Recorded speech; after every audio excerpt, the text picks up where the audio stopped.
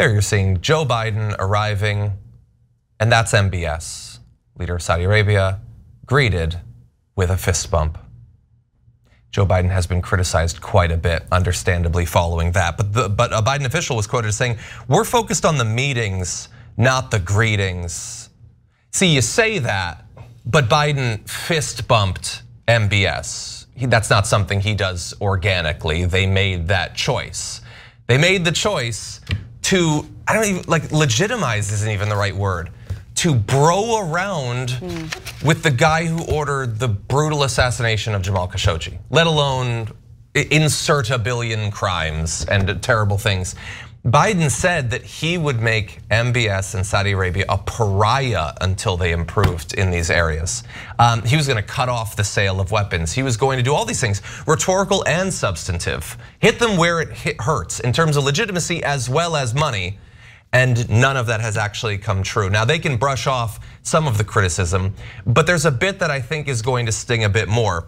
The surviving widow of Jamal Khashoggi put out a Photoshop tweet mocking up what Jamal might have said upon seeing this. And it says, "Hey POTUS, is this the accountability you promised for my murder? The blood of MBS's next victim is on your hands." And it just, knowing everything that we know about what happened to Khashoggi, seeing the fist bump there, the like collegial, so friendly thing there. Now, Biden was asked about this, and here is what he has to say.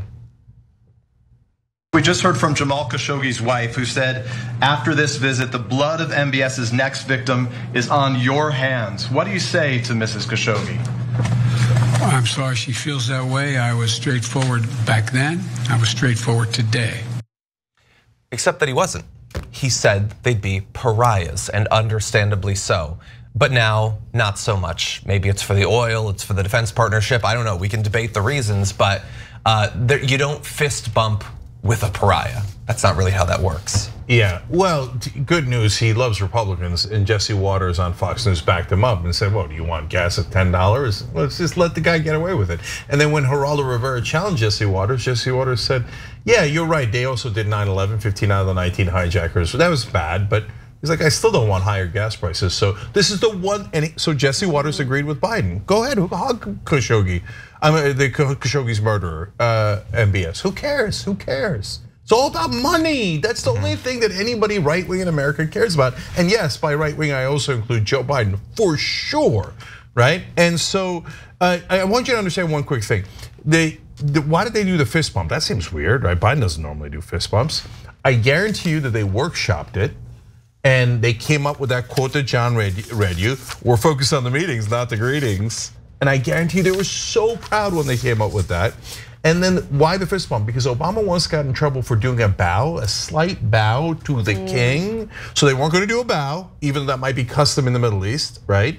And a handshake, they probably felt like, oh, that looks too congenial, right? But they misplayed it because they don't know anything. They were all frozen in time in the 1990s. So they thought, oh, okay, maybe if we do a fist bump, that'll be a compromise. No, it looks more friendly than a handshake. But that's because they're knuckleheads. He didn't accidentally impromptu do the fist bump. They planned that as if it was a good idea.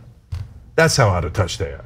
Yeah, I mean, it's just so out of step, this administration, with like from day one. It's like, how did you not harness any of the youth that got you elected into your messaging strategy? Like, it's unbelievable. They are just day in and day out refusing to see what the actual people who had energy and got this administration in power.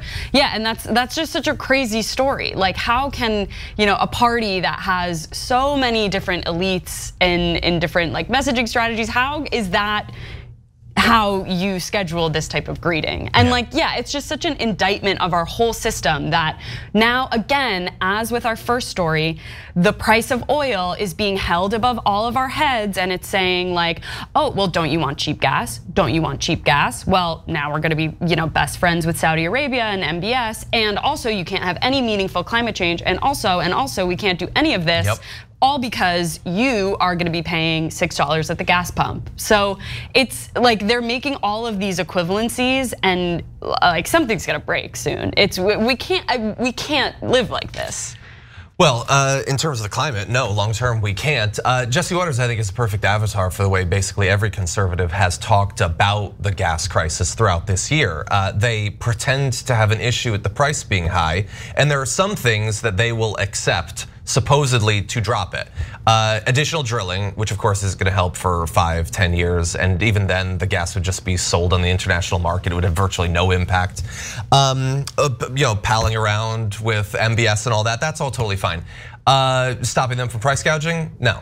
Windfall profits tax? No, you can't do any of that. Hey, he says, it's fine to do this with Saudi Arabia because who wants $10 gas? You know what will happen when gas is $10? Jesse Waters still won't support transitioning to renewable energy. So we could do that. We could have started doing that a decade, 20 years ago. They will never actually accept that. They like using the oil, and honestly, the price being higher just means they make more money.